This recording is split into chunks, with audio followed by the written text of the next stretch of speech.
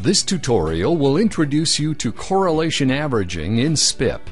Correlation averaging is a powerful tool for analyzing images and profile data containing repeated structures such as atoms, molecules, or calibration patterns. The technique can find all the repeated structures and add them so that an average image of the repeated structure is obtained. In contrast to other filtering techniques, this method will not filter specific frequencies, but will preserve all frequencies that are represented in the repeated structure. This image shows didodecyl benzene molecules which are self-assembled on a graphite substrate. Now go to the Analyze tab and press the Correlation Averaging button. First, you must mark a template for the repeated structure in your image.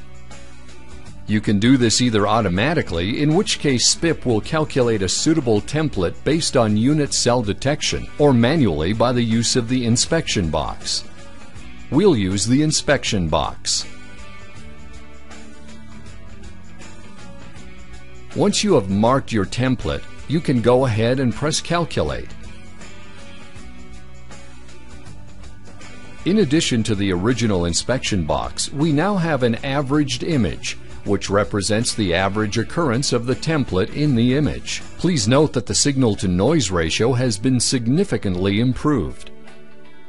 The process also generated a standard deviation image, which contains detailed information about the uniformity of the structures.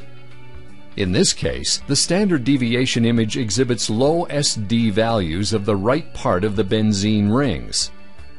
This indicates that this part of the molecule is the part most firmly fixed to the substrate. Thank you for your attention.